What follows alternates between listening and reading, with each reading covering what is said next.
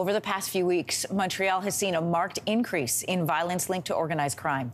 In the most recent developments, a man from Brampton has now been charged with a first-degree murder in the death of Claudia Iacono. That's the daughter-in-law of a reported mafia boss who was shot and killed last month as she was sitting in her car outside her hair salon.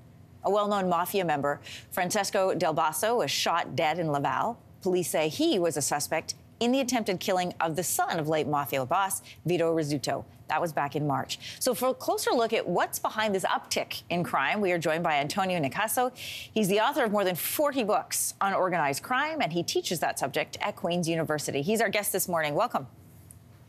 Good morning. Montreal police have a long history with investigating organized crime. What's behind this increased violence now?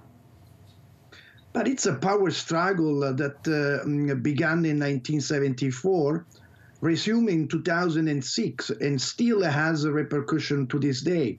After Montreal mafia boss Vito Rizzuto extradition to the United States in 2006, many have sought to replace him or gain more decision-making power. And like a pendulum, that have marked the various warring factions. How has the organized crime scene changed in Montreal over the years? But I think I don't want to paint a bleak picture, but we have a mistaken perception of organized crime strategy. We think only exists when it shuts.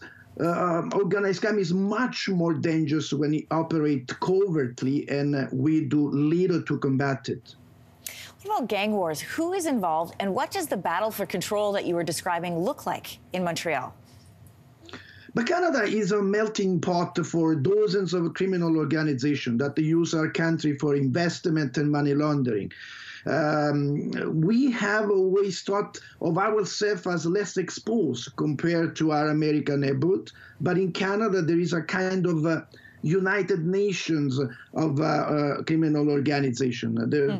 Each criminal organization has its branch in Canada, and sometimes they are violent, sometimes they invest money in Canada. However, the fight against organized crime is not a priority for any political party.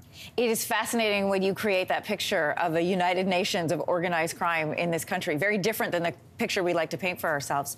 What is law enforcement doing to intervene in the violence?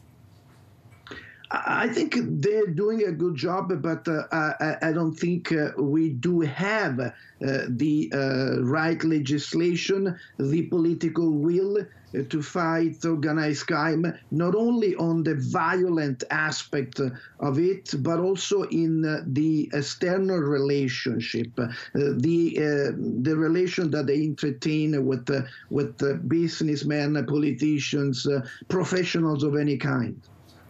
Antonio, when you look at these headline events, what do you see? What interests you?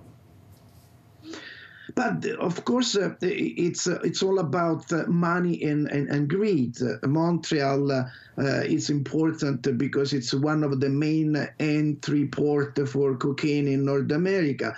But also the dynamic of power, the dynamic of succession, the idea that they are trying to control all kind of criminal activity, and to do so, they are willing to use violence and to eliminate any rival gangs.